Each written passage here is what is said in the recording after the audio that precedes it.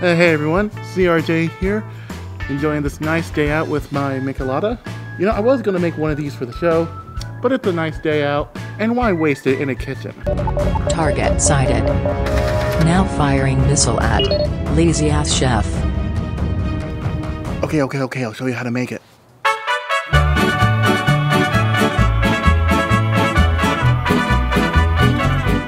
Oh, the US Air Force subscribed to my channel, that's why.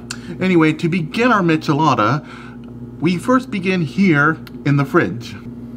Now we're starting off in the fridge because we need to chill our Mexican beer, which I am censoring because right now with everything going on, if I say YouTube's going to demonetize my video. But that's not all.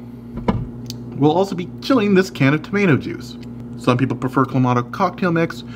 I'm going with tomato juice because it provides a little bit more body. Anyway, the reason why I'm refrigerating the tomato juice is because I want the final Michelada to be nice and chilled. Now, some people will try to solve this problem by adding ice into the cocktail. Me personally, I don't like putting ice in my Michelada because the ice melts and you're left with a weak beverage. And I'm half Mexican myself.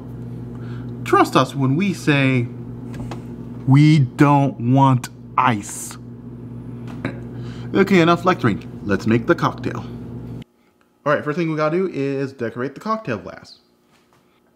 Rim the top of the drinking glass, in this case, just your regular 12-ounce pint. Then take our glass and dip it in some tagine, chili lime spice. Okay, once we got it rimmed, add the juice of 1 lime.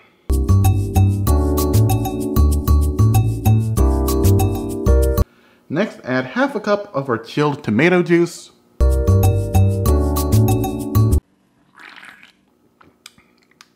You know what this stuff tastes like? The quote-unquote sauce that comes in a can of SpaghettiOs.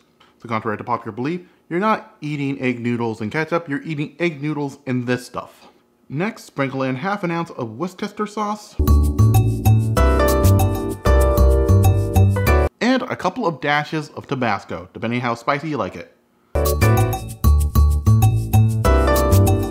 And for an added kick, let's sprinkle in some tagine. Finally, top the rest of the drink off with our beer. Don't just simply dump it in, it's going to foam up. So just lean the glass over and gently pour in our beer. Okay, it's foaming. Wait a minute.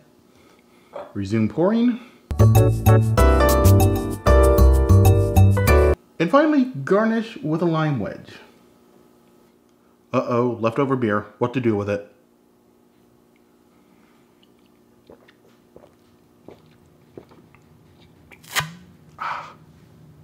And voila, a wonderful Mexican beer cocktail.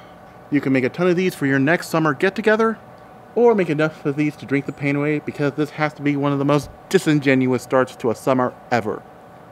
I'm looking at you, Minneapolis Police Department. This has been Jay's Cuttin Kitchen. I'm CRJ, making cooking fun and meaning it this time. Thanks for watching. If you liked the video, smash the like button. If you really liked the video, become a subscriber and hit the bell notification icon. I upload every Thursday. Don't forget to follow me on Twitter and Instagram and support me on Patreon. Please support me on Patreon. Every time I had to take off my sunglasses and look up at my drone, my corneas felt like they're going to burn away.